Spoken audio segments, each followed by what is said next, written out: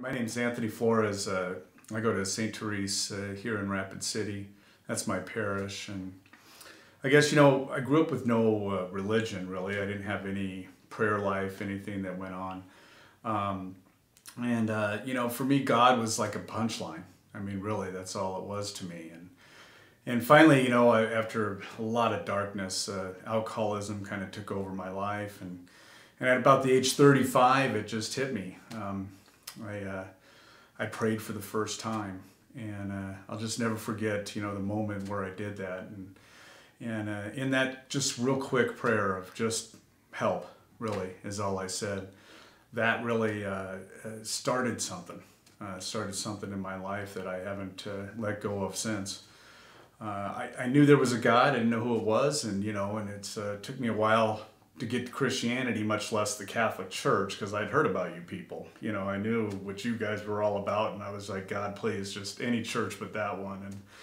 And then finally, eventually, I not only began to develop a relationship with Jesus Christ, but found the Catholic Church, which really is I'm just in love with the church today, and so grateful for that, And my prayer life really, for a while there, it'd be amazing if my routine was, a full minute of prayer, in the morning, but I had learned that routine was important. And so I prayed every morning. And again, it might have lasted a minute sometimes, but as time has gone on, I started to add other things into my prayer. And I'll never forget the first time that I wanted to pray the rosary, and it was just hit me. I had to do it. And I went to the religion teachers. I happened to work at a Catholic school, and I'm like, you got to teach me how to do this. And she gave me everything I needed. And for 2 years, that really was my prayer in the morning. And today, it's become more about the mass readings, the daily mass readings, sometimes just reading straight out of the Gospels.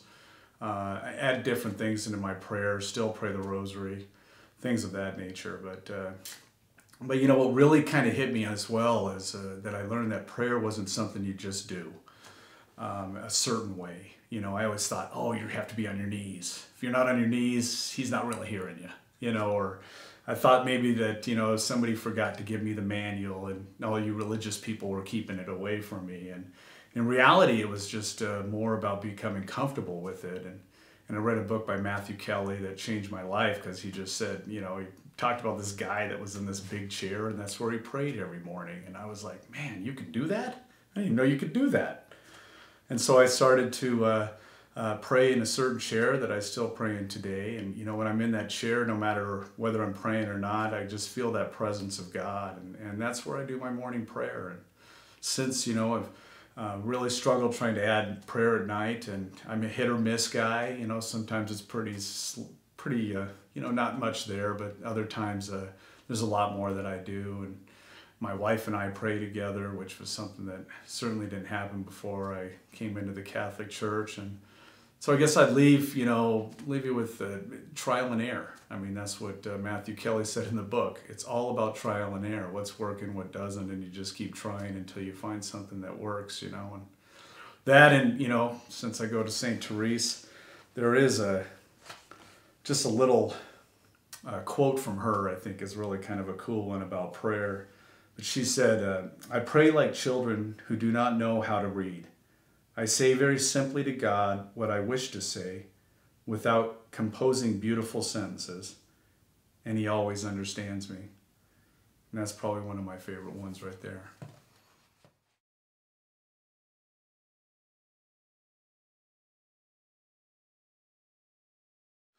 Some of the fruits that come out of it are some of the noise that I get to stop. We live in a world where it's just noise, noise, noise.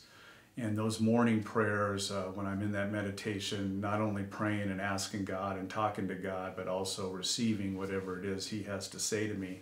Without that silence, I just don't think I make a lot of very good decisions during the day.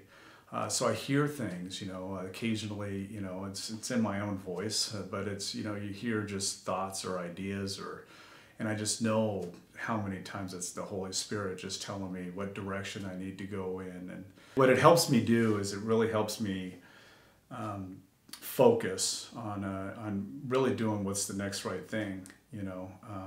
I hear God directing my thoughts, directing my actions. It allows me not to blow things out of proportion. If things aren't going my way, I don't react as I used to. Certainly before prayer was in my life, the reaction, I really didn't know what that would be. It would always be different each and every time. Not always, certainly never positive before. And nowadays, I just hear that little voice that says, wait, hold on, let me guide you. There's a comfort in that too. Certainly that's what I felt the first time I prayed. It was an experience I'll never forget. It was as if God kind of covered over me, and I went from not believing in God to not believing in God, but knowing He's there. That, I think, was the biggest difference for me.